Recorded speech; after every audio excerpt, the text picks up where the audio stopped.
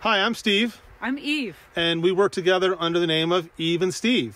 And we thought today that we would start the studio tour by showing our outdoor monuments to now Hayfield Art Gallery that we set up during this time of quarantine and pandemic, so people could drive by and experience these monumental artworks from the safety of their own car.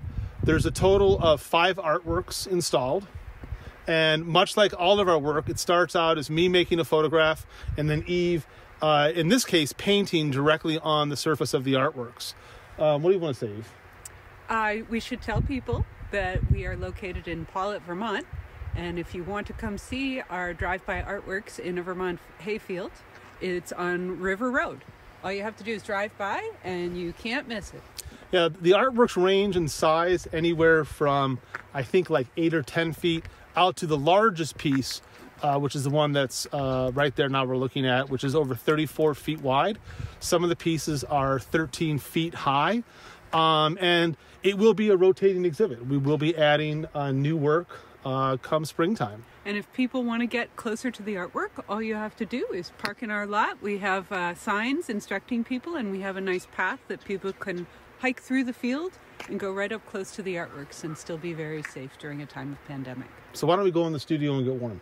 Sounds good. All right. So welcome to Indian Hill, the home of EveNSteve. EveNSteve. Our studio is built in an 1840s era sheep barn that back in 2000 we converted and built into a gallery space.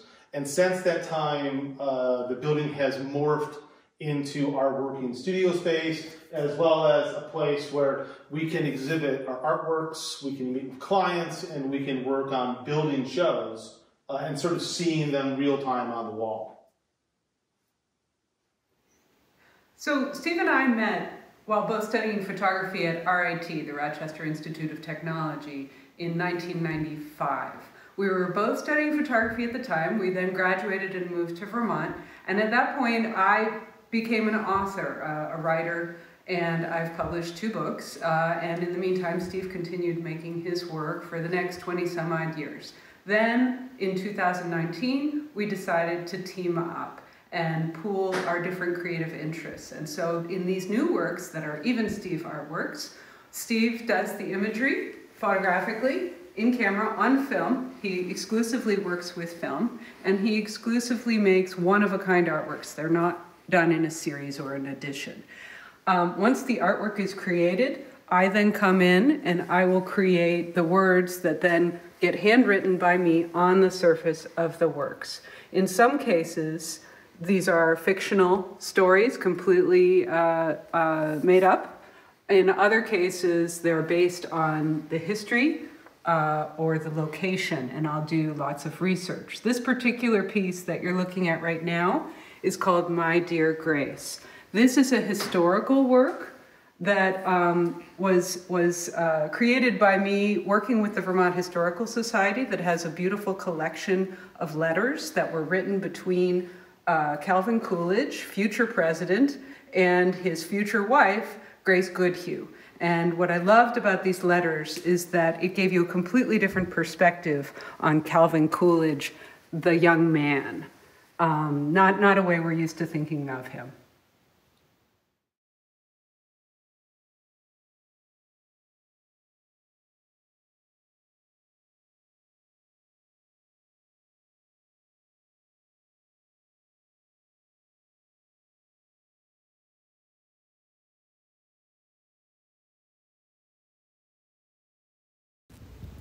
So in my photography, one of the things that I've always been passionate about beyond film is working with rare and handmade papers and materials. I love where in an artwork the distinction between the actual photograph and the paper blur, and the paper becomes part of the content. So in the piece, My Dear Grace, that Eve was just talking about, this is printed on rare amate paper. Amate has been made for 3,000 years in central Mexico and predates the Mayans and the Aztecs. This artwork here, which is called Frost, was made in celebration of the 100th anniversary of Robert Frost moving to Vermont.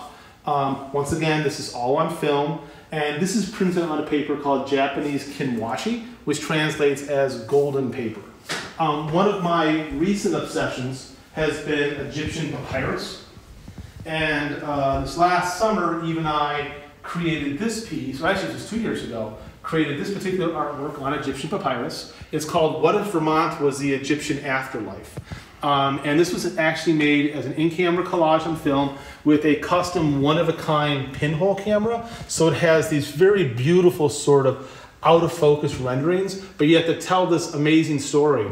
And I love the story and how it relates to the paper. And it has this very organic, it almost feels and sounds like a leaf in the fall time.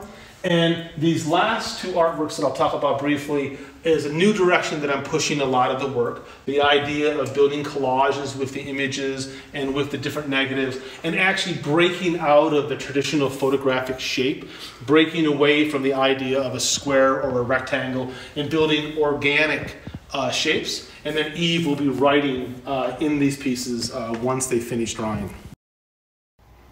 So Steve and I, both being creative people, working side by side over the course of the last 20 some odd years, we always were working sort of bouncing ideas off each other in consultation with one another. And one of the ways that happened was I have been Steve's model for many years in many of his artworks, as have our two daughters, who basically have grown up in front of the lens of the camera. This particular piece I'm very fond of. It's from a series of work that Steve did that was inspired by white line block printing that was done in Cape Cod, right? Yes. And so there's scratching that's done actually in the surface of the negative, and sort of a drawing and mark making that takes place in this particular piece that I think is really lovely. So as a classically trained photographer, back in the early 2000s, I realized I wanted my work to go different places. I wanted to sort of break away from the traditional photographic path. My book and show, Through a Glass Darkly, was really sort of like the big push for that. It was where I sort of threw away a lot of the traditions and a lot of the methodology and started inventing my own ways of working. And one of the very first papers I ever worked on that was handmade was Gampi. Gampi's made in Japan. It's the rarest, oldest, and most sacred of all the Japanese papers. And I had an entire series called the Haiku series. And within the Haiku series, there were a handful of screens made. This is a movable, folding Japanese screen that, once again, started out as an instant Polaroid process. I was one of Polaroid's 10 featured artists for almost a decade. And then would be printed on this beautiful, translucent Japanese Gampi.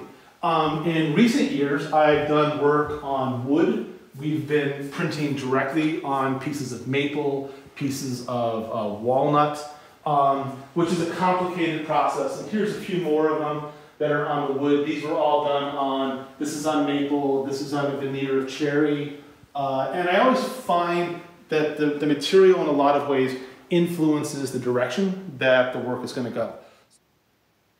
So as we're going upstairs to the catwalk, you can see many of Steve's earlier artworks, and you can see that many of them feature our two daughters modeling as the figure.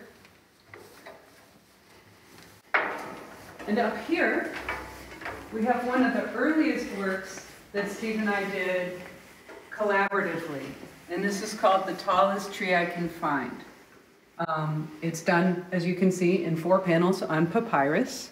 And this is one of our purely fictional works where Steve brought the imagery to me and asked me to come up with a story that would go along with it. And so the story focuses on a narrator who is preparing to go on a hike in the forest, but they're troubled and they have these concerns, worries, and they have this idea to dig a hole in the forest and bury their troubles.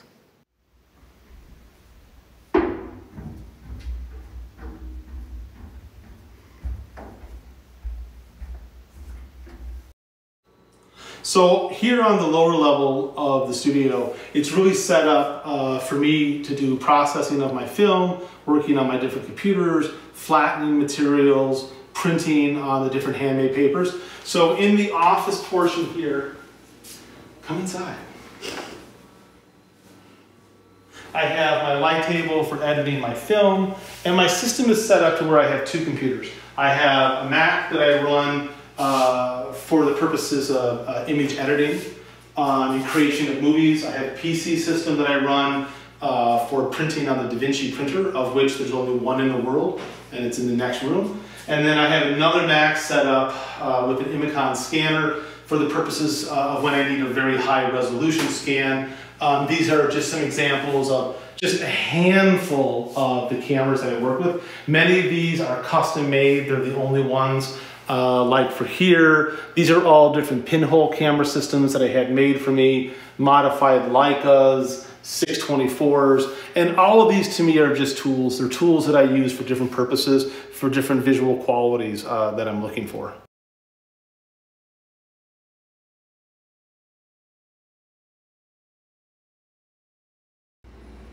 So in this final room in the studio, this is where I do all of my film processing.